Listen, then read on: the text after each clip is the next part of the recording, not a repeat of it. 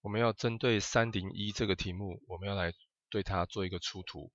好，我们会去新建一个工程图，好，选择确定。新建之后，我们会去选择 A3，好，这时候选择确定。进来了之后，模型视角先打叉。我们可以到图页里面，我们把目前的这个图页格式，我们可以删除掉。我们自行来做一个新的图页格式。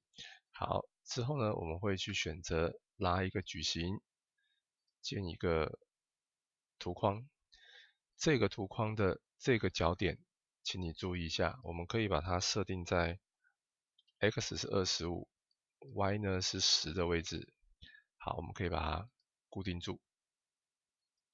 接下来我们对它做一下尺寸的标注。这一段呢，要求我是要385，这一段要求我要的是277。好，然后这边再加一个字框，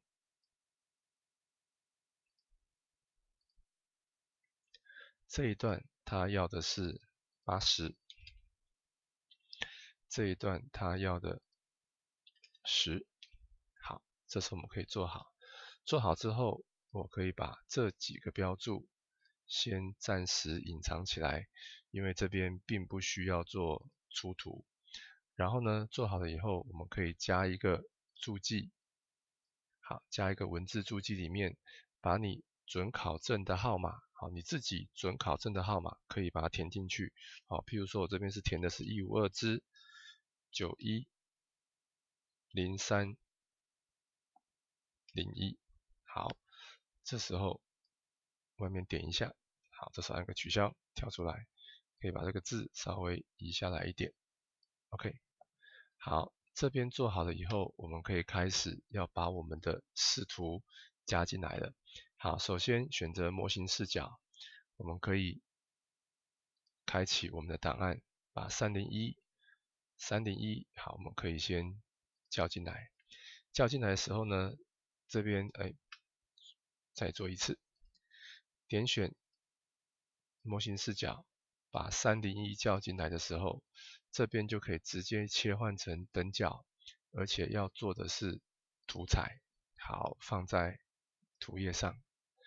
接下来我们可以叫第二个，一样选择浏览，把这一个第二个301B 这个零件叫进来，一样选择等角，一样选择图彩，放在这个位置。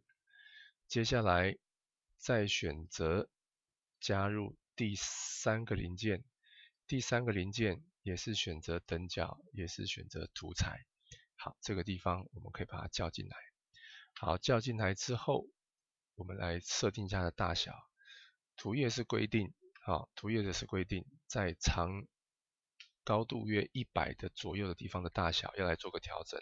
好，刚才的图框大小会是在这个地方。好，这个可以稍微看一下。接下来呢，在这个地方我们要来去设定一个大小的一个绘制的框。我们可以呢做一个草图，在旁边我们可以加一个矩形，然后对它做一个标注。这边的矩形大小100，好，100。好，设定好以后，我们去调整我们的图，让我们的图呢，到时候呢能够符合这个框框的大小。好，第一个图形不行，第一个图形的比例我们可以选的是使用者定义。这个地方呢1:5太小，我们可以去做1:3.8，或者是1:4都没有问题。这样子呢加进来的时候就刚好符合它的高度会是在100的地方。好，第一题可以放在这个位置。接下来第二个题，它进来是1:1，我们可以看一下。当你拖1进来之后，你会发现，1:1可以，刚刚好。好，这时候保持它原本的比例。第三个你会发现原本就太小了，那这时候呢要多大？好，这边的比例我们也可以去选择使用者定义，在比例这个地方呢，我们可以去稍微把它变大一点，我们可以去输入的是1:2:1。好，这个时候你会发现它的大小、它的高度刚好是在我们的这个图框里面。好，在这个高度，好，这一段的高度刚好是在我们的框框里面。好，没有问题，我可以放在图纸的右侧。做完了以后，这个我们就可以删掉了。这样子，我们的301这个题目就可以完成。